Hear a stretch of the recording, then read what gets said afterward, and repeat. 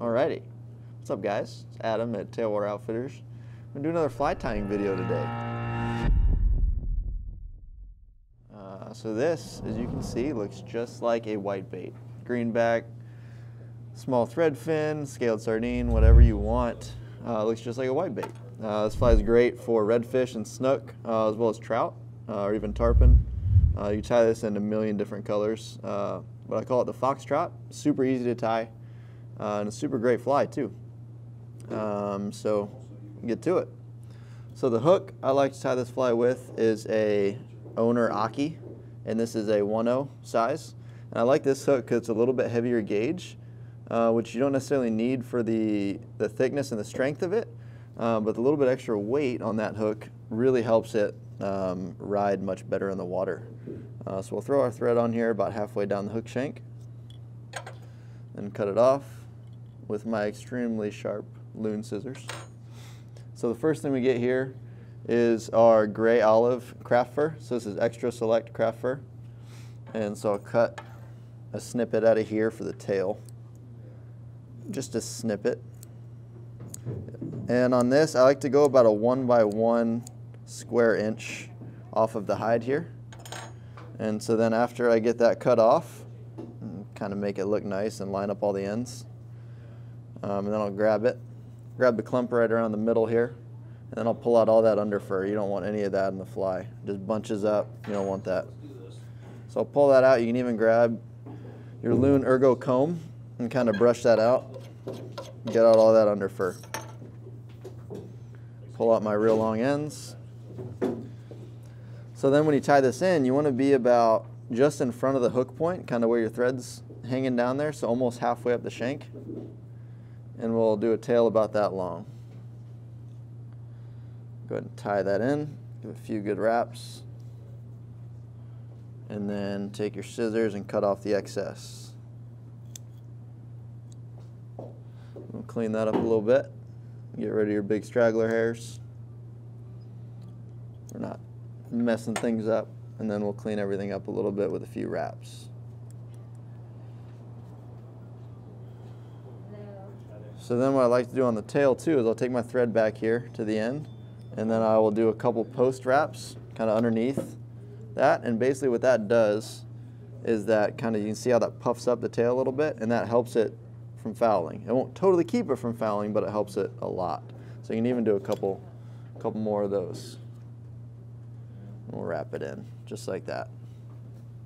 Then our next material, we're going to take some, this is EP 3-inch Foxy Brush, and this is the pale olive color. And I like this a lot. It works really well for that greenback imitation. So we'll take a little bit of that. We'll tie it in right in the middle of the shank.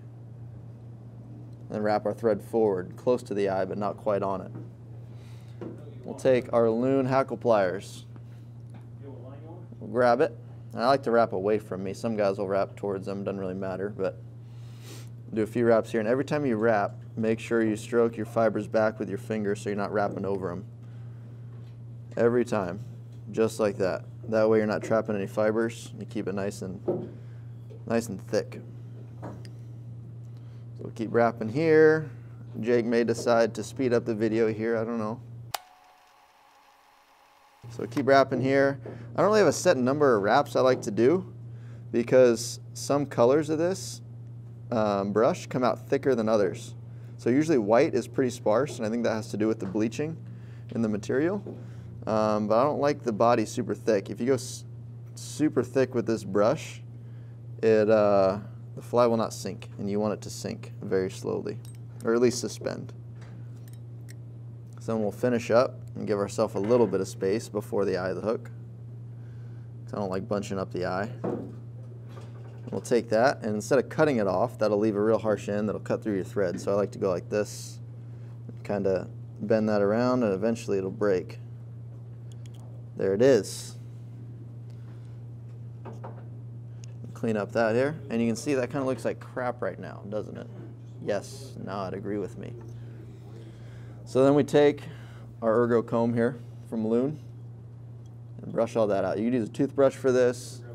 You could use a lice brush. That's basically what this is, a lice comb. So we'll do that, kind of brush everything out. make sure you get all those fibers that might have been trapped and pick them out. Once we got that picked out, we'll kind of brush them back with our fingers here. A couple nice wraps to seal in anything else that's straggling. We'll take our whip finisher, which is, where's my, there it is. False alarm, we're good. Whip finisher, and whip it real good.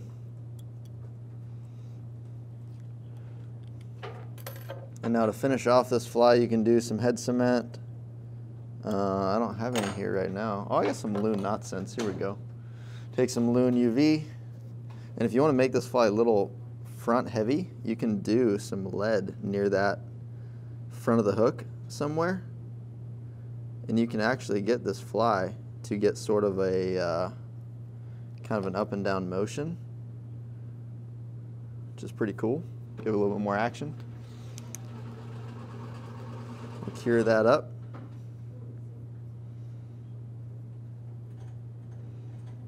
And there you go, there is the FoxTrot. So another thing you can do to finish it if you really wanted to is put eyes on it. You can use the EP eyes. Honestly, I don't personally think you really need it. I don't think it's gonna get you a whole lot more strikes, but if you do, you man. But that is the FoxTrot.